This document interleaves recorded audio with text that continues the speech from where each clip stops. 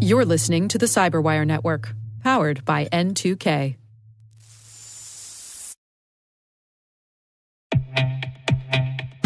Our sponsor, Collide, has some big news. If you're an Okta user, they can get your entire fleet up to 100% compliance. How? If a device isn't compliant, the user can't log into your cloud apps until they fix the problem. It's that simple. Without Collide, IT struggles to solve basic problems, like ensuring everyone's OS and browser are up to date. Unsecure devices log into your company's apps with no problems because there's nothing there to stop them. But Collide works seamlessly with Okta to enforce compliance as part of authentication and complete the zero-trust security puzzle. Visit collide.com/CyberWire Daily to learn more or book a demo. That's KOLIDE.com/CyberWire Daily.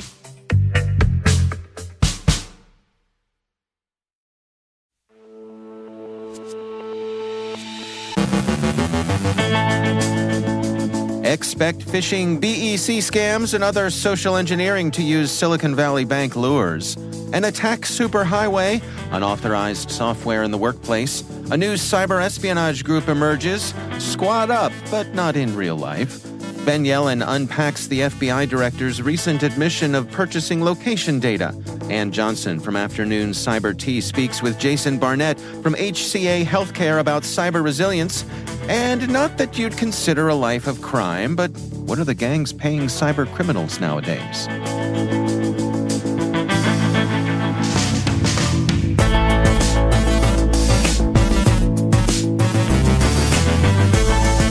From the CyberWire studios at Data Tribe, I'm Dave Bittner with your CyberWire summary for Tuesday, March 14th, 2023.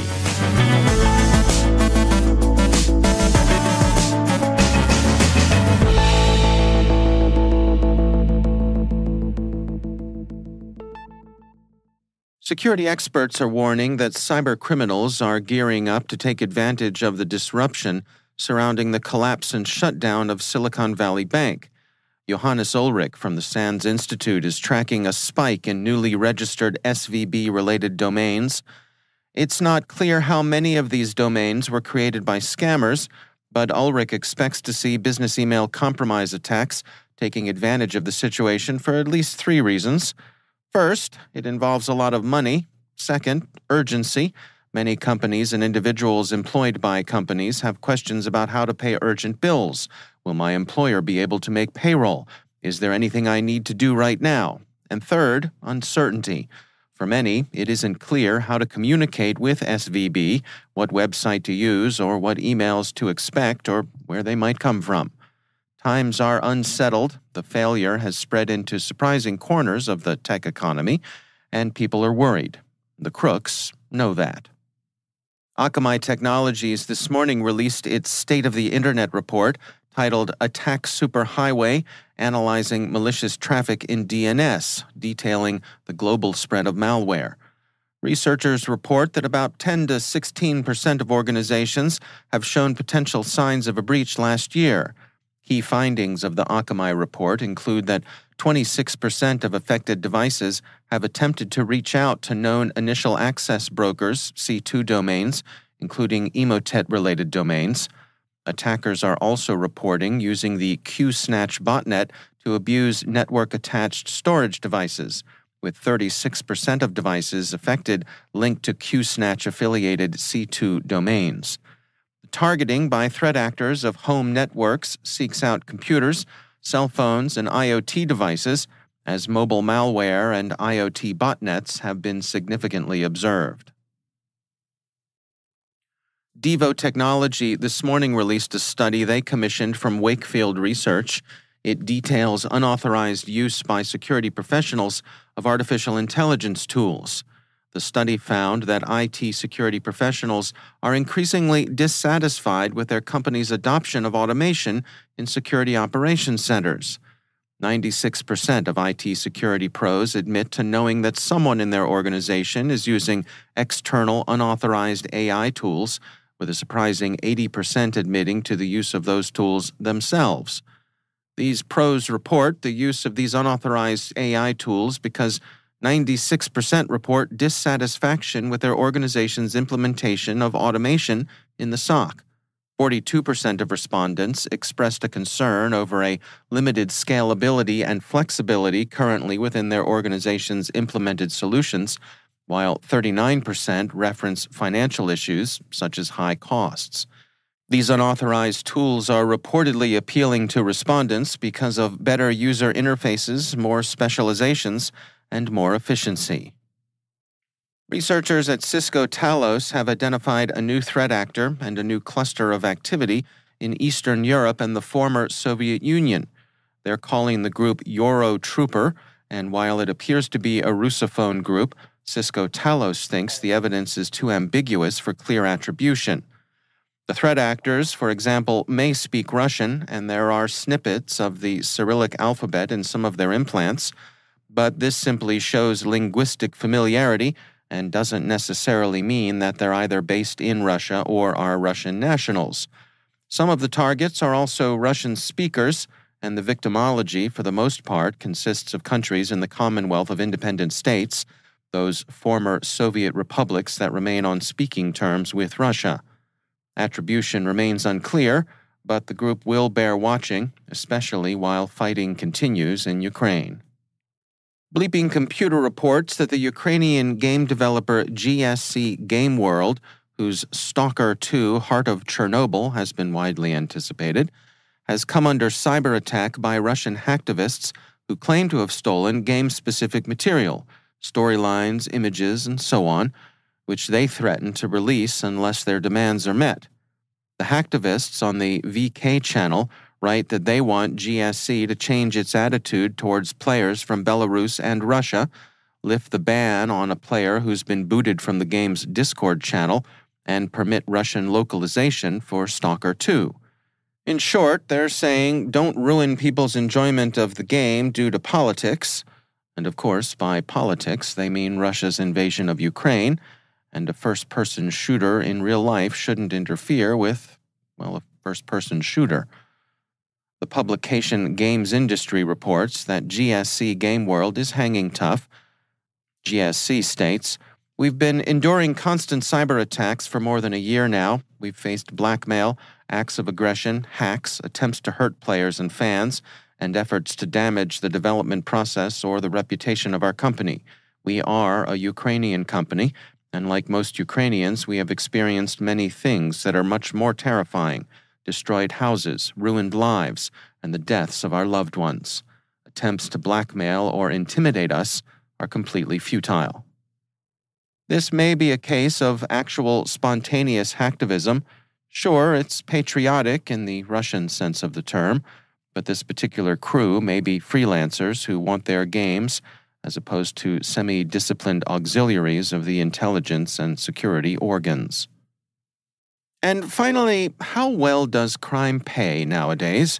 Not that you're in that particular job market, but it's worth keeping an eye on. IBM Security Intelligence takes a quick look at the cyber underworld and finds that the criminal labor market resembles the legitimate labor market in a number of respects. A criminal career can be well compensated, with some gangs offering around $240,000 a year to applicants looking for a career betraying trust, exploiting their fellow human beings, preying on the innocent and gullible, and so on. To get hired, you have to pass certain screens. Test assignments account for the majority of the hiring decision, your CV and portfolio for just over a third, and finally, the interview itself. Benefits often include flexible hours, the possibility of remote work, paid sick leave, and our favorite, a welcoming work environment. We hesitate to think of what might count in this context as a welcoming work environment, maybe snacks and games in the office. We'd imagine there'd be a lot of potluck meals, maybe everybody signs a birthday card, stuff like that. Foosball and Aeron chairs seem so .com boomerish. At any rate, we'll pass. Thanks.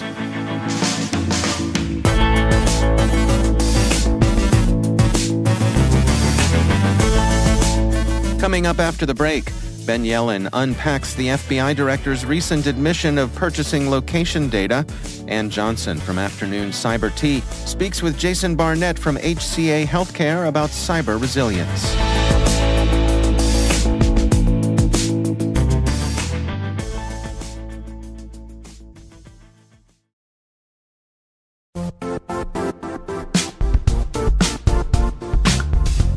Never refactor your apps again. Never get locked into an IDP. Say goodbye to your old on-prem systems and identity management complexity. Now you can solve your biggest IAM problems with identity orchestration, even the messy ones you thought were unsolvable. Bring Strata any IAM use case like modernizing legacy apps to use passwordless authentication, migrating from one IDP to another, or enabling identity operation resiliency. Strata's identity orchestration platform is designed to extend the value of your identity infrastructure, no matter the complexity or scale. What's more, Strata's software is lightweight and flexible, developer-friendly, and vendor-agnostic. Want to see it in action? Share your identity challenge with Strata on a discovery call, and they'll hook you up with a complimentary pair of AirPods Pro. Don't miss out. Visit strata.io/cyberwire. That's strata.io/cyberwire.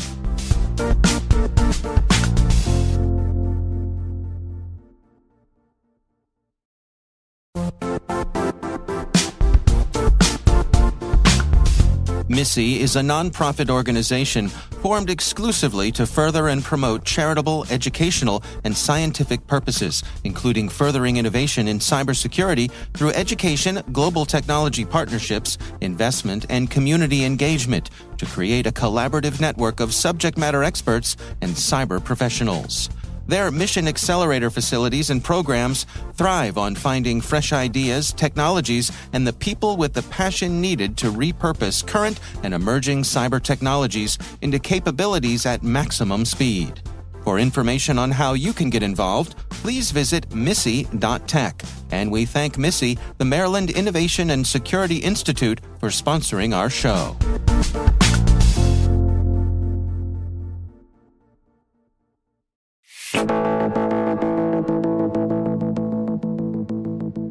Ann Johnson is a senior executive at Microsoft and host of the Afternoon Cyber Tea podcast. In a recent episode, she spoke with Jason Barnett from HCA Healthcare about cyber resilience. Here's an excerpt from that conversation.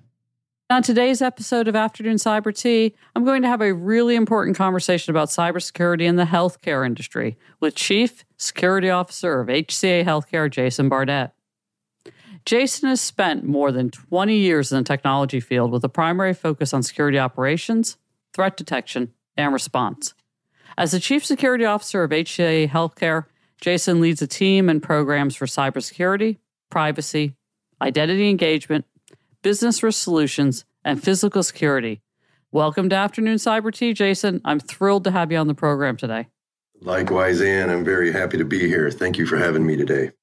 So starting at the industry level, Jason, I would love to get your point of view on some of the challenges leaders in healthcare are facing when it comes to cyber. What's unique about the challenges? Have they mostly stayed the same over the past few years, or are they evolving?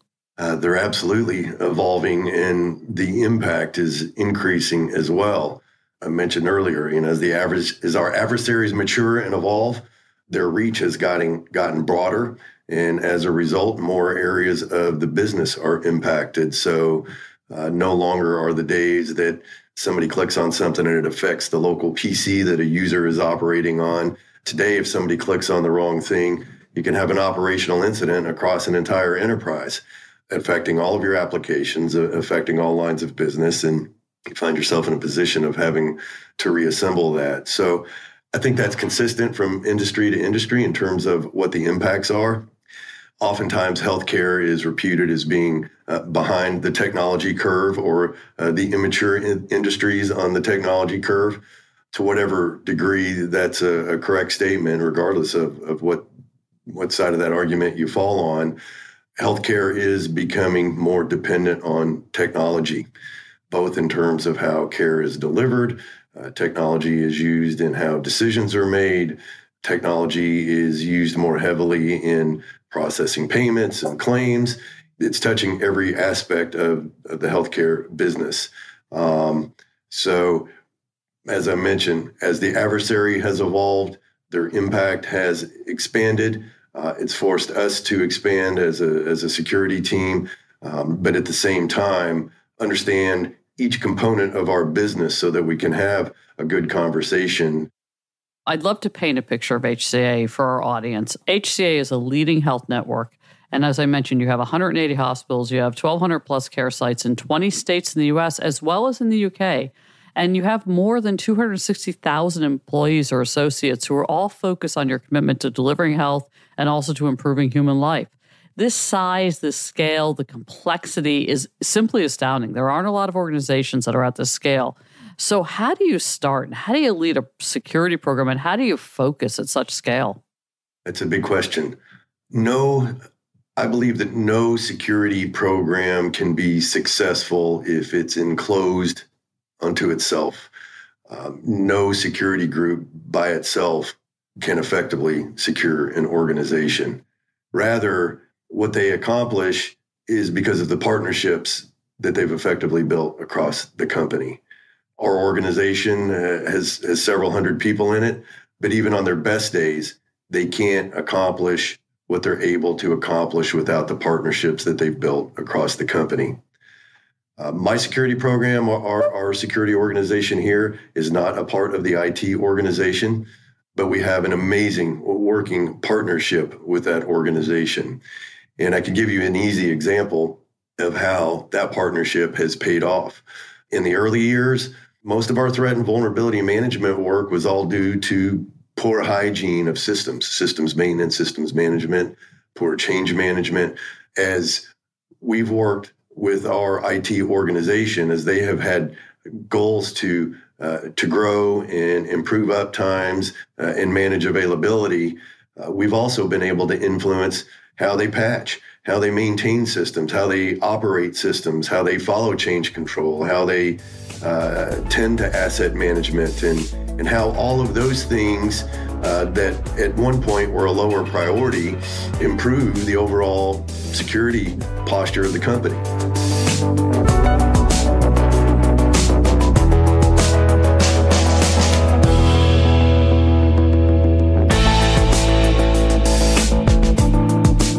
That's Ann Johnson from Afternoon Cyber Tea, along with her guest, Jason Barnett from HCA Healthcare.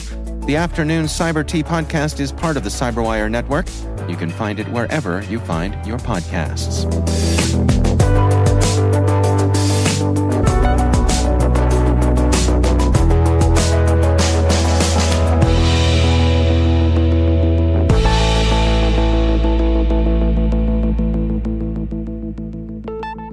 And joining me once again is Ben Yelin. He is from the University of Maryland Center for Health and Homeland Security, and also my co-host over on the Caveat podcast. Ben, welcome back. Good to be with you, Dave. This article from Wired caught my eye. It's an article written by Del Cameron, and it's titled, "The FBI Just Admitted It Bought U.S. Location Data."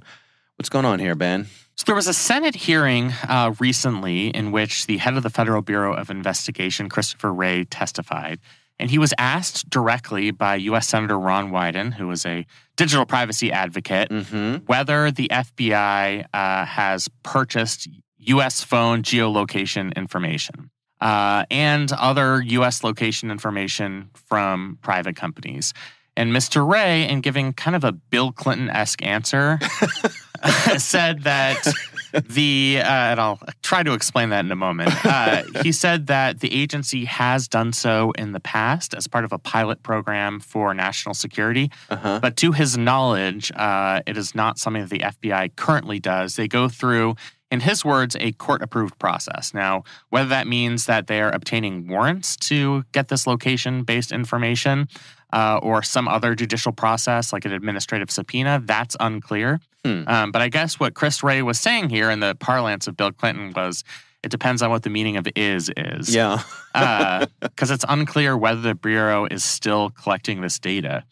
The reason that this is relevant is that there was a 2018 U.S. Supreme Court decision, Carpenter v. United States, which held that the government needed to obtain a warrant if it was to collect location data, so historical cell site location information.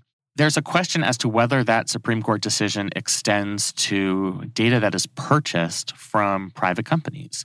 Because in that case, it's not the government compelling companies to hand over data under some sort of legal penalty. It is simply giving certain private entities money so that they can have access to that data. And now we know for the first time, it's no longer just a rumor, that the FBI has at least done that in the past. So I think that's what was particularly eye-opening about this hearing. Yeah, it reminds me of, I've had friends with security clearances. I remember when the Snowden revelations came out. And, you and I and everyone else were reading about things in the New York Times, right? And our friends with security clearances were not allowed to read those things in the New York Times because technically they were still classified. Right?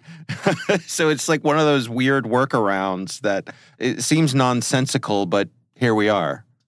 Yeah, I think that's a pretty good metaphor for what's going on here. I think the question is, are senators and members of Congress going to use their powers to try and get more information about the extent of this practice?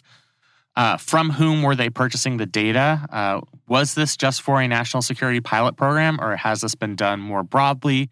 And then beyond the FBI, which other federal agencies are similarly purchasing privately held location data? Because there have been allegations that agencies from the Department of Homeland Security to the Department of Treasury have been engaged in this practice.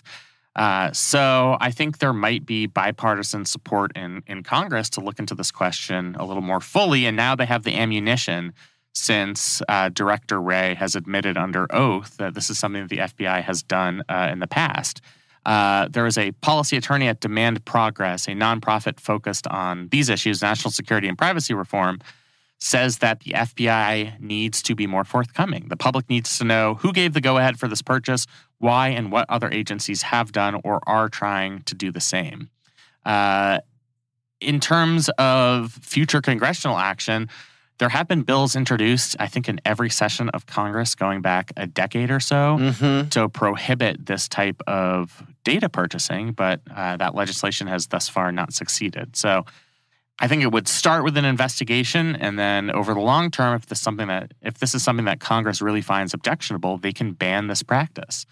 And I think that's something that we would have to look out for in the future. Is law enforcement saying why tie our hands with this sort of thing? If this information is being gathered and the local burger joint down the street can buy location data for marketing purposes, why can't we use it for law enforcement? I guess part of the response would be that the burger joint down the street doesn't have people with guns. Right. They can't lock the burger joint. Can't lock you up. Hamburglar notwithstanding. Right. I do think it's a reasonable point for these federal agencies to make, is that this is data that is available on the open market. It's not like they are going on the dark web to steal this data somewhere. It's, if you have money, you can have it. Yeah. And so why, as a federal agency, can we not purchase this data? I think the reason would be that, just as you say, they are a government with guns and enforcement power and the ability to lock people up. And so the consequences of them obtaining this data is much more severe than any private company. And that's where Congress could really step in and say, it's not advantageous from a policy perspective to allow federal agencies to have this authority. Yeah. All right. Well, again, the article is from Wired, written by Del Cameron. It's titled "The FBI Just Admitted It Bought U.S. Location Data." Ben Yelin, thanks for joining us. Thank you.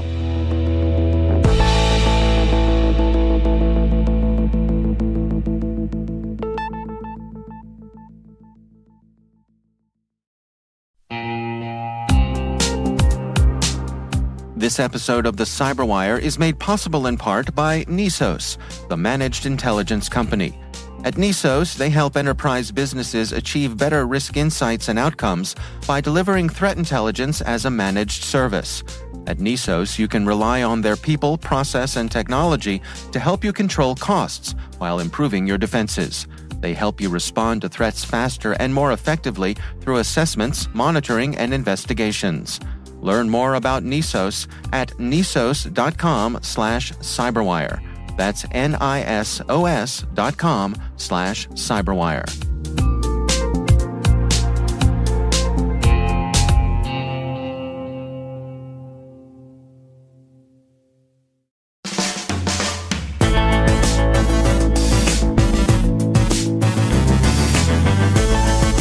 And that's the CyberWire. For links to all of today's stories, check out our daily briefing at thecyberwire.com. The CyberWire podcast is a production of N2K Networks, proudly produced in Maryland out of the startup studios of Data Tribe, where they're co-building the next generation of cybersecurity teams and technologies.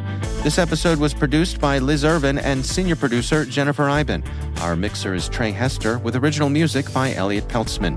The show was written by John Petrick. Our executive editor is Peter Kilpie, and I'm Dave Bittner. Thanks for listening. We'll see you back here tomorrow.